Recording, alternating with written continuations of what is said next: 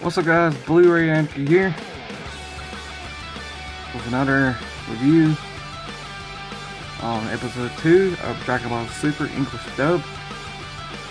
Now, this episode was a little more better than the first one, a lot more better actually.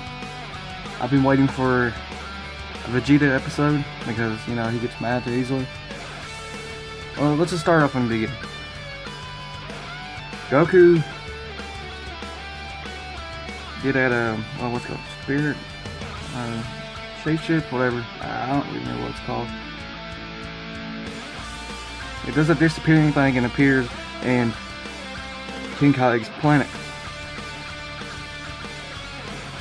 Now, King Kai's telling jokes with the cockroach and Bubbles. I forgot the cockroach's name because it looks like a cockroach. So, yeah. So they're driving a car. King Kai's doing his comedy thing, like he did in you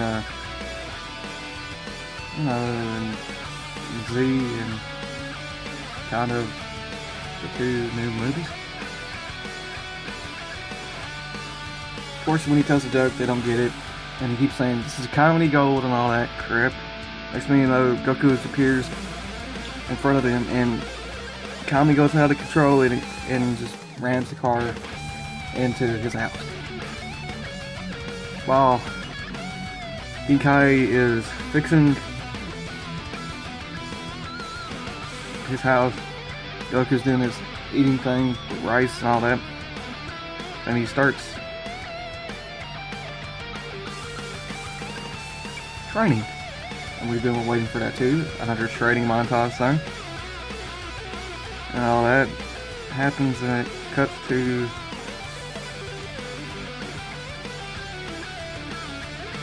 them after the training montage and all that happens.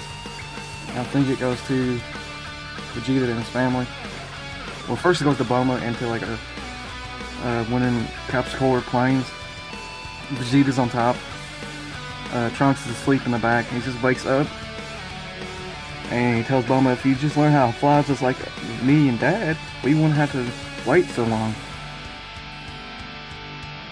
And of course Bulma starts being smart and all that crap. This is really cool too. And she said, and then Vegeta says, this is not training. Then Bulma goes kick it in high gear and goes underwater. Vegeta stays still and keeps standing up with the evil look like that. And then he goes through a bunch of trees, and she goes through a bunch of trees and all that. He still doesn't move. Still doesn't move and everything.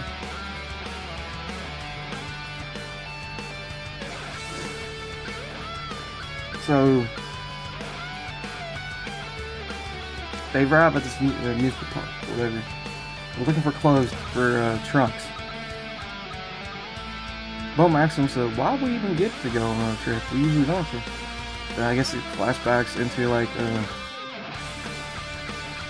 I guess in Z where they're training or whatever. He told Trunks, you can get a hit on me. You can hit me in the face. I will take you to the amusement park. Well, it's kind of like a resort thing, but it's still kind of an amusement park and everything. And after that, they go eat. And as you see, there's a squid right there. That's probably the funniest scene in this whole episode right here. Vegeta starts eating the squid, and Bulma and Trunks starts eating the squid too. He said, I can eat your whole race. Then the squid inks him all over. So here I thought he was going to destroy the squid, but he didn't because of Bulma. Bulma managed not to, which was really funny too. Then I guess after that, then they go into that like a concert or whatever. So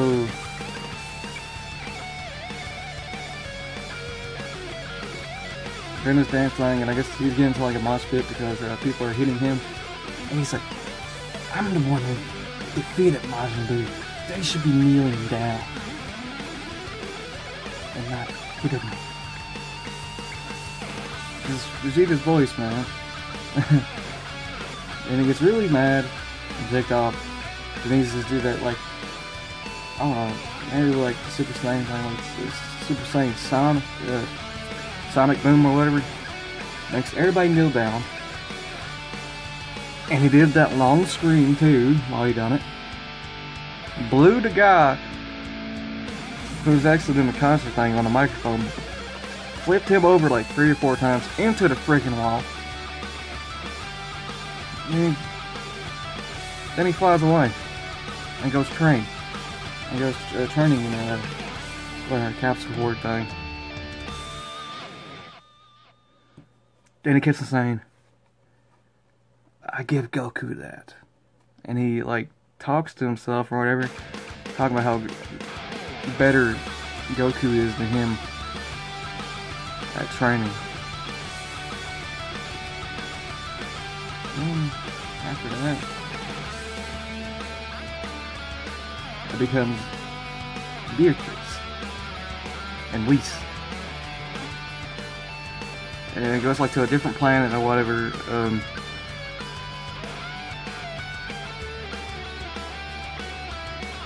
And this guy destroys a dragon or whatever, this kind of alien dude with 4 arms, and a bunch of other little aliens like him carrying the thing. And Whis just wanted to get it, save his planet, just to make Beatrice happy, like always. Then time ran out of him talking to him. And Beatrice come in, and he says, time's up. I want it now.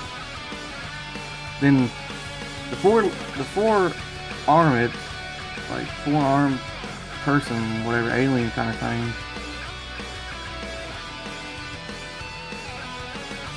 did like the Super Saiyan thing, turned into like a different version of it, like a bigger, badder, muscular dude. Then starts fighting Beatrice, and he's just fighting with his index finger, man, like he did in Battle of the Gods. Super Saiyan 3. He's doing that. Then he does like Piccolo's breathing fire thing. Then destroy Beatrice. Tries it again.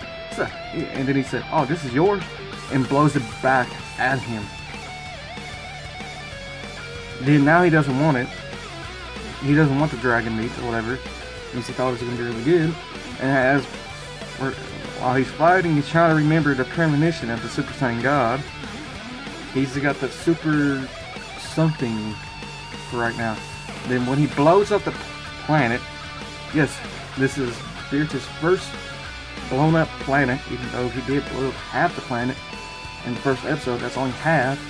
So technically, that was only half, and he just blowed up his first planet in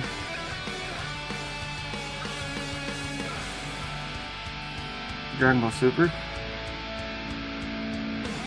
Then he gets like a vision of, while it's blown up, it's like in yellow flames or whatever, and it gets like a glowing body shape, almost like Goku, but you can't really tell right now.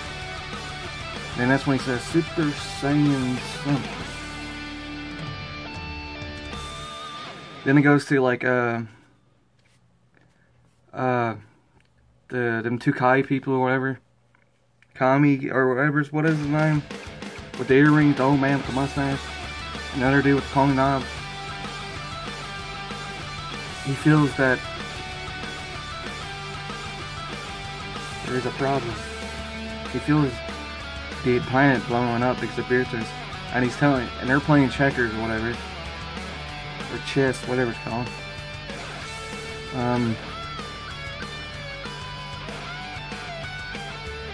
he tells the guy with the pony knob right in front of him, "You don't feel that?"